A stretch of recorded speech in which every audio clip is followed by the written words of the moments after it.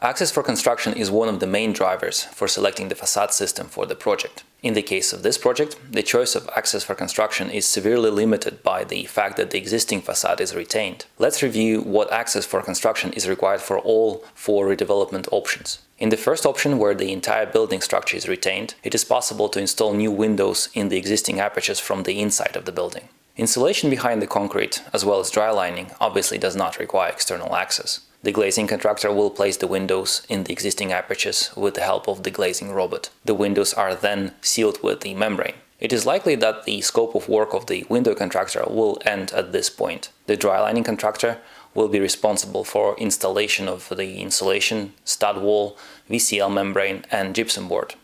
In the second option, where the existing concrete screen is retained and the internal structure is replaced with the new concrete frame, the sequence of work will be the same once the new structure is connected to existing screen. However, the involvement of the fire stopping contractor will be required. Fire stops between the existing concrete screen and the new slabs and party walls are also installed from the inside of the building. For installation of louvers and windowsills, external access may still be necessary. Scaffolds can be erected in some locations around the building for this purpose. However, since there are no recesses and protrusions in the facade, it makes sense to consider motorized platform access. If there is a significant amount of work requiring external access, such as installation of louvers to the windows of the triangular apertures, it's worth considering mast climbers as a means of access. However, if only a minor amount of work is needed, such as applying silicone or installing the windowsills, the works could be carried out from motorized elevated working platforms or MUPs, such as boom lifts, cherry pickers or scissor lift platforms. The option involving timber frame and stick curtain wall will be slightly different. External access is required for installation of both the balcony steel structure and the curtain wall screen. While a temporary steel framework is in place to retain the existing precast concrete screen, scaffolding will be erected between the concrete screen and the timber frame. Balcony brackets as well as the curtain wall brackets will be installed at the cross-laminated timber slab edge at the same time. Once the curtain wall screen is installed, the balcony steel structure will be connected to the balcony stub brackets. Then balcony decking and soffits are installed as the scaffold is disassembled. Once the external concrete screen is connected to the new timber frame via balcony screen, the temporary steel structure supporting the screen can be removed.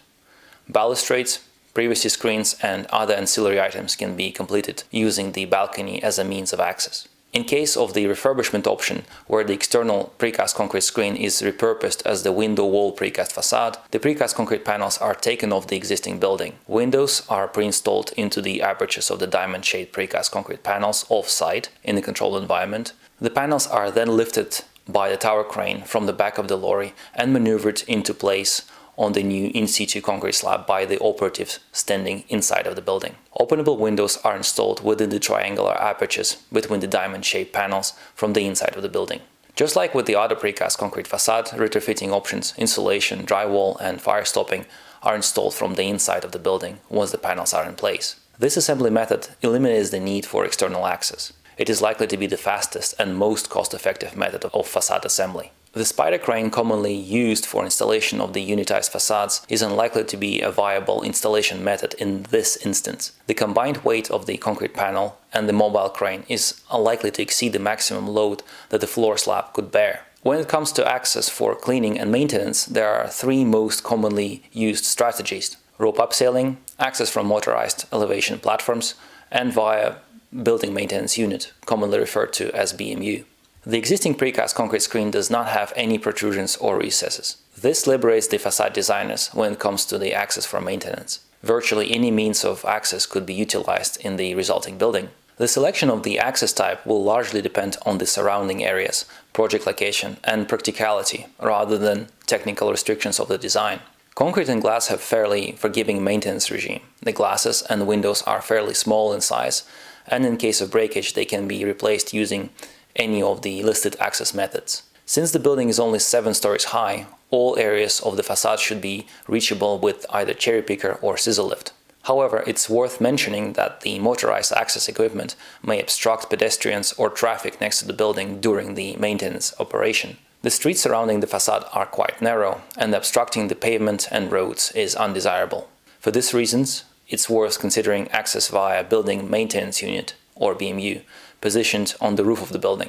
To gain access to all or most facade surfaces, the building maintenance unit will need to be very large in size or require tracks around the perimeter of the roof. However, this may not be feasible if there is a recessed terrace at the top of the building, or if this area will be required for plants responsible for the building's electrical and mechanical services. In this instance, the rope abseiling could be a viable solution for cleaning and maintenance access. In the option with mass timber frame, it is possible to clean and maintain the stick curtain wall facade from the balconies. In this instance, it is important to ensure that all glasses and doors do not exceed the sizes of the internal doors and corridors and should be sufficiently lightweight to be manually handled by the operatives when various parts are replaced in case of breakage. Additionally, provision should be still made for rope abseiling access for minor works and cleaning of the external retained precast concrete screen. In all retrofit options, the lower floor facade could be cleaned via so-called reach and wash system.